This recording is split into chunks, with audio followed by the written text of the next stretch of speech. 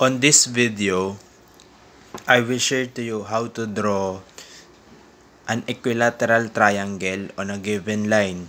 So here are the drafting tools needed. First is 45 by 45 by 90 triangle.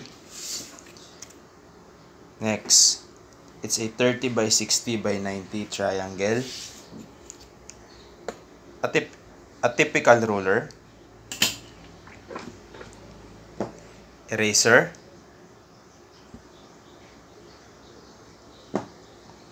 We also have drawing compass. B pencil.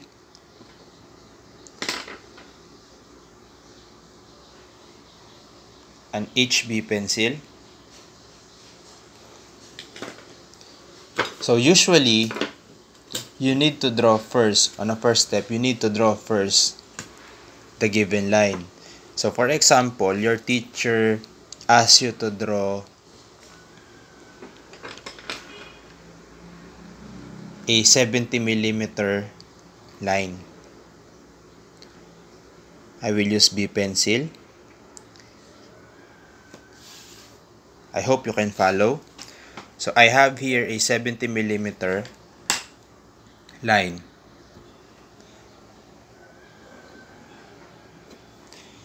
Now, next is you need to get your drawing compass. So right now, I have line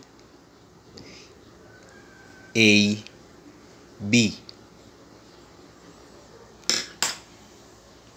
So what are you going to do next is set your compass at point A or B. So I will choose point B.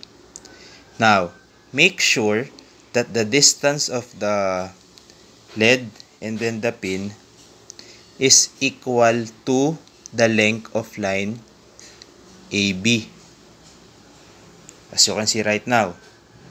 So you need to draw two arcs on top, two small arcs on top, one, and then set your compass on the other side, point B, then create a small arc. Now, next is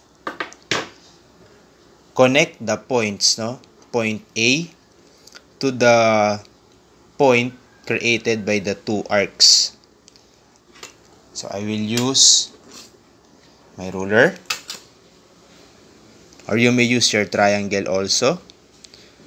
So this one is the second side of the triangle, and then point B to the created arc, the created intersecting point. So that's very easy.